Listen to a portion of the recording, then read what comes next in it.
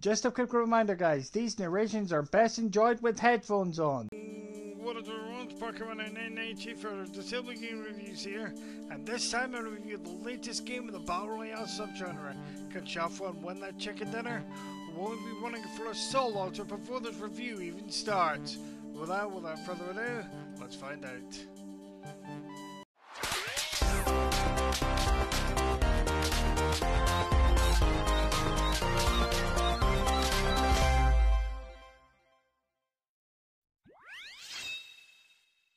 The Battle Royale game has been a giga trend in recent years. The subgenre started out in the same way that the highly successful MOBA subgenre kicked off, nothing more than a mod.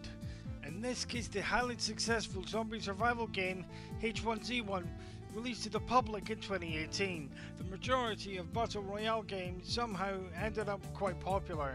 Even one of the EA's development studios, Respawn Entertainment, tried their hand in this highly successful trend with Apex Legends. This particular title was released in August 2021 and developed by China-based developers 24 Entertainment and NetEase Interactive Entertainment. The game is set in the fictional Morris Island. You pick a character from a roster of 14 characters. Seriously guys, more on that later on. Then take to the battlefield with up to 60 other players to be the last man or team standing. The accessibility scores are as follows. Right, to kick things off, visibility give it 10.5. The assist section in the options menu has limited features in terms of colorblind options. You can customize the colors of the crosshairs when you're using a range of weapons, for example a repeating crossbow and muskets, i.e. the default color of the crosshair and the color of the crosshair when you're targeting an enemy. However, you can apply screen filters, which in turn makes this game a lot more accessible when taking this category into account. On top of that, there are no color-coded elements that will cause an issue for a colorblind player. The color scheme of your armor and items are colorblind friendly enough. The rarity ranges from grey, blue, purple to gold. These types of items indicate how durable, therefore effective, this weapon or armor is going to be. On ability, it's got a reasonably low 8. This is where the majority of the criticisms of the game lie. There are no subtitles supported in this game. However, due to the nature of the game, i.e. Battle Royale, there is very little need for one. There is very little dialogue apart from the chatter from your teammates' heroes.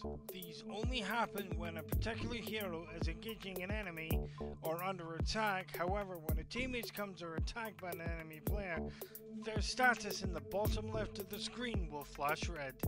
Also, if global events were to happen, for example when the corruption, pretty much basically the storm in Fortnite, shortly to start to shrink or become more potent, on-screen notifications will appear in the center of the screen, so a player with a hearing impairment will suffer a very minor disadvantage when playing this game. Next up, mobility 9.5. In terms of the console version, the button layers can be fully customized when using a controller.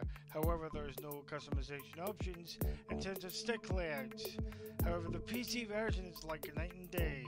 The key bindings can be fully customized via the controls section of the options menu. The PC version also has controller support, which works in a co-pilot fashion.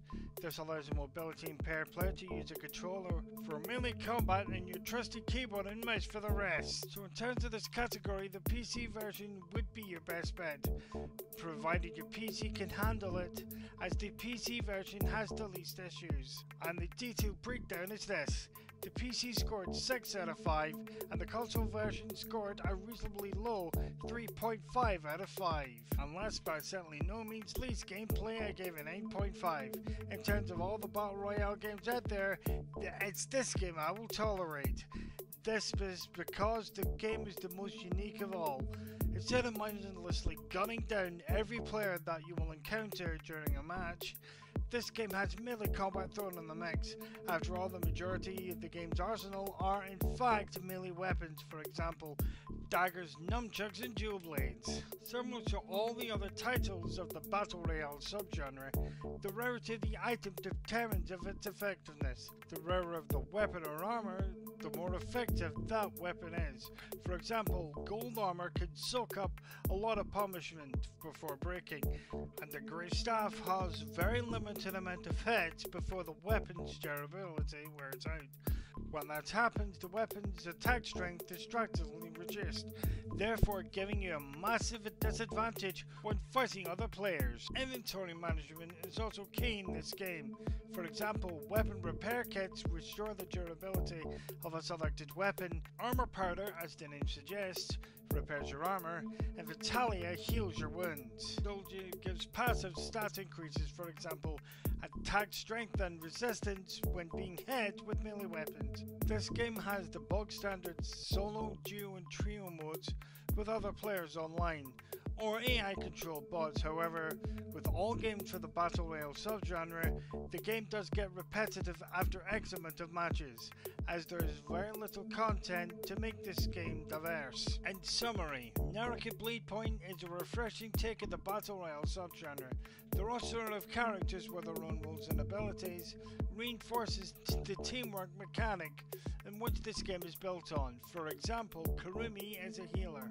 She can create a link with a teammate, healing him or her over time. She can also teleport to that player's location in a pinch, allowing to assist her teammates in combat by taking her opponents by surprise.